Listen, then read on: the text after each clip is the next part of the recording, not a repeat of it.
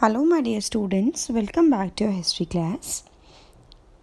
Today, we'll be continuing our chapter, that is chapter number 3, An Empire Across 3 Continents.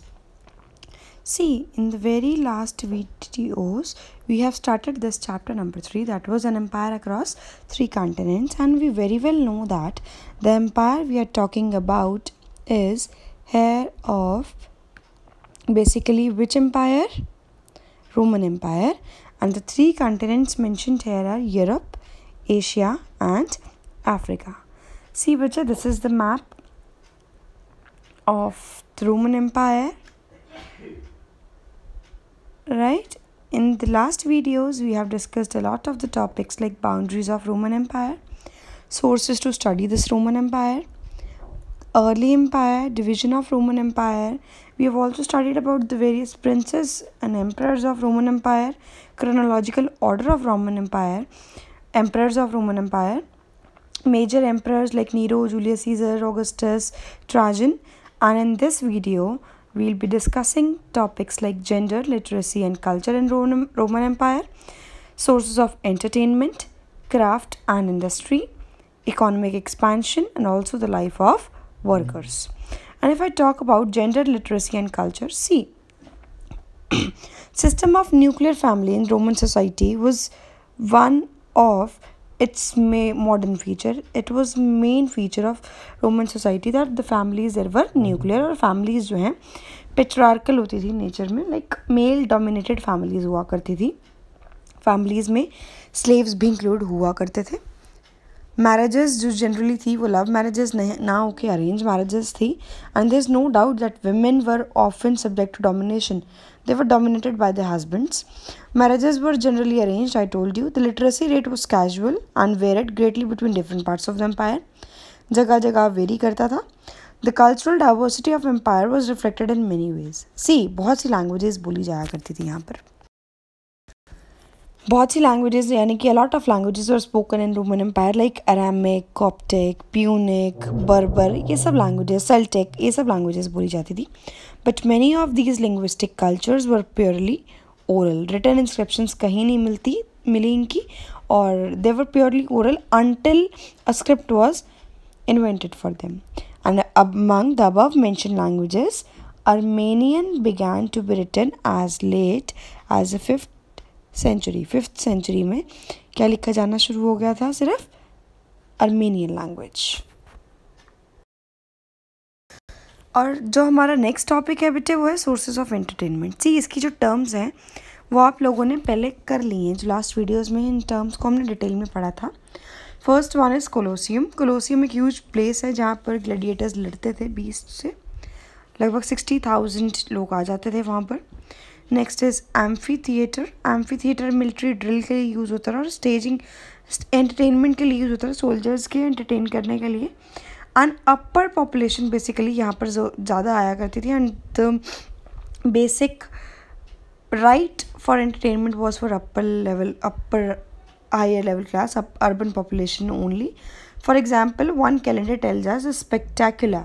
The shows जो थे वो ये देख लो 176 years a day होते थे शोज़ यहाँ पर. एंड अगर हम क्राफ्ट्स और इंडस्ट्री की बात करें तो यहाँ पर बच्चे मिंटिंग होती थी. मिंटिंग क्या है? It is basically minting is to produce by stamping metal.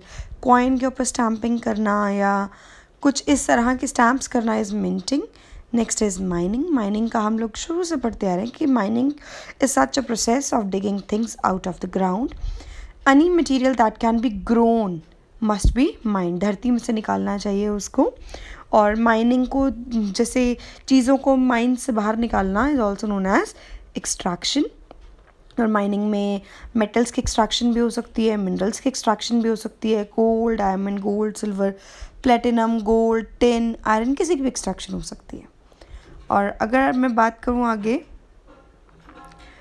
तुम्हारा माइनिंग के बाद आता है मेकिंग पेपर स्क्रोल्स पर बनाना. और पब्लिक बाथ्स जो है एक लार्ज लेवल के बाथ्स जो थे बहुत ज़्यादा इम्पॉर्टेंट फीचर थी किसकी?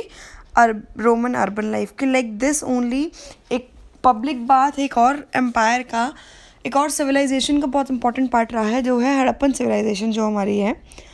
उसकी तरह ही अर्बन जो लाइफ थी, यहाँ पर भी एक पब्लिक बाथ का बहुत इंपॉर्टेंट रोल रहा है। Many of the people use to gather there, और एक हॉल सा बना होता था, स्टेयर्स एंड रूम्स बने होते थे। एंड एक स्पिरिचुअल बाथ्स के टाइम पे, जब स्पिरिचुअल लेवल की बात आती थी ना, तो यहाँ पर पब्लिक बाथ हुआ करता था।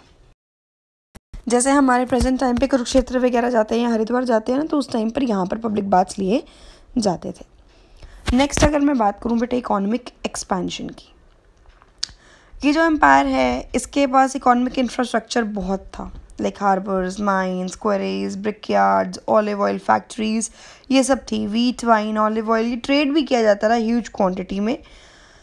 Spain, gallic provinces, north Africa, Egypt and to laser extent Italy तक भी जाया जाता था। इटली से पहुंचाया जाता था, sorry. Liquids like wine and olive oil वो ट्रांसपोर्टेड कंटेनर्स में ट्रांसपोर्ट किया जाता था। एम्फोरे बोलते थे जिसको, मैंने बताया आप लोगों को एम्फोरे क्या होता है। स्पेनिश प्रोड्यूसर्स ने क्या किया, ऑलिव ऑयल की मार्केट्स को कैप्चर कर लिया इटली की साइड से। And this would have happened if Spanish producer supplied better quality. अगर उनकी ये काम चल जाता अगर स्पेनिश प्रोड्यूसर्स बेटर क्वालिटी देते, क्योंकि स्पेनिश जो ऑयल था वो कंटेनर, जिस कंटेनर में कैरी डाउन होता था, that was known as ड्रेसल 20। The empire included many regions that had a reputation of exceptional fertility. Italy, Sicily, Egypt, southern Spain, ये जब थे ये densely settled और wealthiest part थे empire के।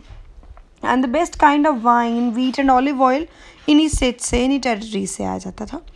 Diversified applications of water power around the Mediterranean as well as the advances in water powered milling technology, hydraulic machines का use करना Spanish gold और सिल्वर माइंस के टाइम पर, और industrial scale एक अच्छे लेवल पर इस्टेब्लिश करना जहाँ पे बहुत से वर्कर्स काम करते थे, ये भी इस रोमन एम्पायर का फीचर था, जिससे इकॉनमी इसकी एक्सपैंड हुई। और तो और यहाँ पर कमर्शियल और बैंकिंग नेटवर्क्स बहुत अच्छे ऑर्गेनाइज थे। Wide spread use of money are all the indicators of Roman empire. और एक स्ट्रॉन्ग ट्रेडिशन था रोमन एम्पायर में किस चीज़ का, that Roman law had emerged by the 4th century and this acted as a brake on even the fearsome emperors. ये देखो कि जो रोमन लॉ था उसने इतना ज़्यादा स्ट्रॉन्ग था कि उसने एम्परर्स तक को डरा रखा था। They had a fear for the same. तो यहाँ से हमें पता चलता है कि भाई वीट, ऑलिव ऑयल और माइनिंग, इन सब चीज़ों में बहुत ज़्यादा इम्पॉर्टेंट रहा है रोमन एम्पायर। वाइन के लिए बहुत इम्पॉर्टेंट रहा है, और कुछ एरियाज़ जो थे इटली, सिसिली, इजिप्ट, ये सब ने तो बहुत मेजर रोल प्ले किया है। अगर मैं बात करूँ वर्कर्स की, तो स्लेवरी एक ऐसा इंस्टीट्यूशन था जो बड़े पुराने टाइम से चलता आ रहा है, मेडिटेरियन में भी, ईस्ट में भी, और क्रिश्चियनिटी के टाइम पर भी ये चीज़ चलती रही है। सीरियस चैलेंज की तरह सामने आई है ये।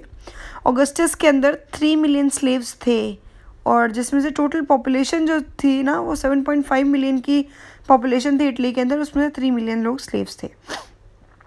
With the establishment of peace in the 1st century, supply of slaves tended to decline and the users of slave labor turned to either slave breeding or to cheaper substitutes. Substitutes establish करने शुरू कर दिए, slave breeder अपने घरों में रखना शुरू कर दिया slaves को, ताकि वो कहीं बाहर ना जा सकें, आप हमारे घरों को ना छोड़ सकें। रोमन एग्रीकल्चर जो राइटर्स थे उनको एक बहुत अच्छी एक अटेंशन पे की जाती थी लेबर की मैनेजमेंट के लिए। कोलुमेला एक 1st सेंचुरी राइटर जो साउथ स्पेन से आई थी, रिकमेंड किया था कि भाई land owner should keep reserve stock, implements, tools वगैरह रखने चाहिए लैंड ओनर्स को, किसके लिए, रोमन जो स्लेव्स हैं इनके लिए। और the position of the slave in Roman empire was measurable, क्योंकि बहुत ज़्यादा मेजरेबल थी, बिकॉज उनको एस्टेट बचे ऐसी जगह होती है जहाँ से they are not allowed to leave without permission, और वहाँ पे 10 से 18 घंटे तक उनको लगातार काम करना पड़ता था, तो इसलिए स्लेव्स की कंडीशन बहुत ज़्यादा बुरी थी। सो आज का हमारा टॉपिक यहीं फिनिश होता है। नेक्स्ट टॉपिक में, नेक्स्ट वीडियो में हम लोग सोशल डिविजन्स के बारे में पढ़ेंगे और इस चैप्टर को फिनिश भी कर देंगे। Till then, stay at home, stay safe, take care, and please view the channel, visit the channel for more previous videos if you have